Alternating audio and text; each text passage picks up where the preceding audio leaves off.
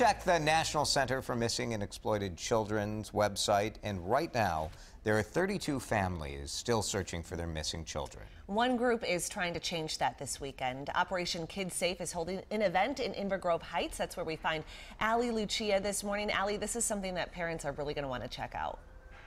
It certainly is, Kim, and this event is very easy for families to come on in. It's called Operation Kidsafe, and this is the 15th year, but this is the first year that Hyundai here in Inver Grove Heights is teaming up with the nonprofit.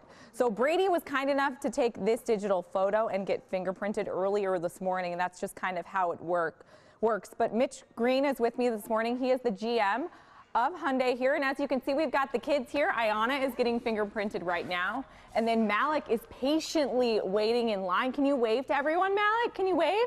Oh, you're just going to smile instead. Well, that's just okay with us. Mitch, good morning, and thanks for joining us Good today. morning. Thank you for having us. So Ashley is walking Ayana through this, but this is something that's really easy, and Operation Kidsafe teamed up with FBI consultants and law enforcement consultants to do this. So how exactly does it work? Well, it's real easy. All you need to do, it takes less than 5 minutes. Just come on in, and we will take a picture here, and then Ashley will take fingerprints, and then we'll give you a bio, and it will have your picture on here with fingerprints, and if anything ever happens to your child, you just hand it to the law enforcement, and then they have fingerprints, everything right on file for you. And this is something that's super easy to do, but also it's something that is free for families. Yes, it's free for the family, and also we give you a little takeaway. It's little things that what you can do at home if you're all alone. It's if you're lost. There's certain things that safety tips for parents and kids, and even for elderly people. Yes, this is something that isn't just for kids.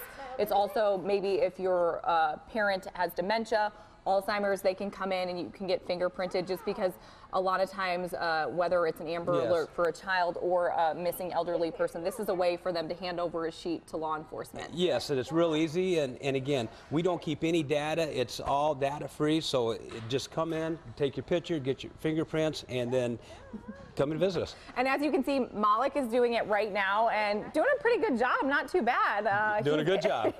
He's got his pointer finger getting fingerprinted this morning. So I do want to reiterate that this is something that you guys do not keep this data here at your facility. This is something you just kind of hand over to families. Yes, we do hand it over, and as you'll notice, it's blank data, so then if you choose to, you put your name, phone numbers, everything in there for your children to hand it right over to the law enforcement. Yes. Okay, well, Mitch, thanks for joining us this morning. Thank you for having us. Thank you so much. And guys, good work today. Great job, Ayana and Malik and Brady. Thank you so much for getting up early with us.